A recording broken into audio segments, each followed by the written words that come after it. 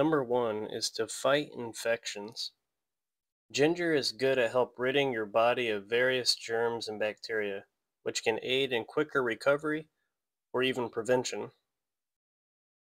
Number two, a healthy mouth. Who doesn't want a cleaner and brighter smile?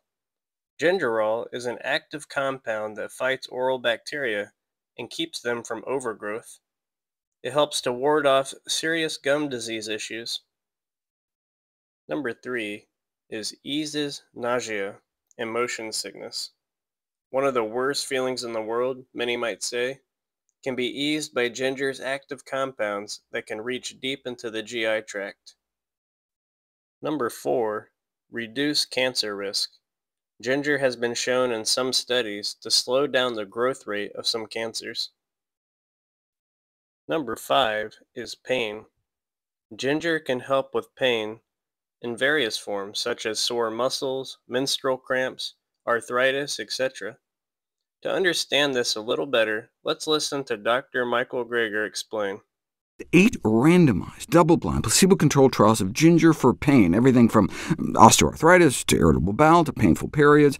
I've made videos about all those, as well as its use for migraine headaches. Overall, ginger extracts, like the powdered ginger spice you'd get at any grocery store, were found to be clinically effective pain-reducing agents with a better safety profile than the drugs. In some of the studies, the ginger worked better than in others, which is thought to be due in part to the different doses that were used. There's a strong dose-effect relationship. The best results in terms of reduction of pain were 1.5 to 2 grams a day, which is a full teaspoon of ground ginger. The drugs work by suppressing an enzyme in the body called cyclooxygenase 2, which triggers inflammation.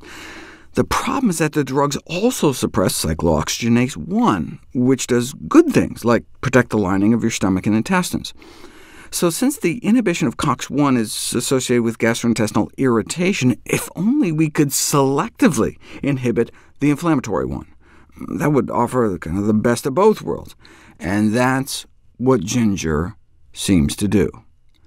Here's the effect of 2 ginger compounds against cyclooxygenase 1, the good one. No effect, but can dramatically cut down on the pro-inflammatory one. OK, but does it work for muscle pain? Not acutely. You can't just take it like a drug. If you give folks a teaspoon of ginger before a bout of cycling, no difference in leg muscle pain over the 30 minutes. However, ginger may attenuate the day-to-day progression of muscle pain. Taking ginger 5 days in a row appears to accelerate the recovery of maximal strength following a high-load weightlifting protocol.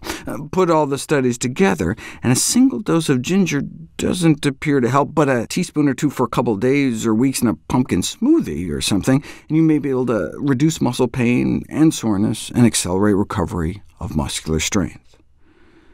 Is fresh ginger preferable to powdered? Maybe not. There's all sorts of compounds in ginger with creative names like gingerols and gingerdiols and gingerdiones. But the most potent anti-inflammatory component may be a compound called shogiol. And interestingly, dried ginger contains more than fresh, justifying the medicinal uses of powdered ginger for illnesses due to oxidative stress and inflammation. Why not then just give the extracted shogiol component in a pill by itself? Each of the active ginger components individually reduce inflammation, some more than others, but the whole ginger is greater than the sum of its parts.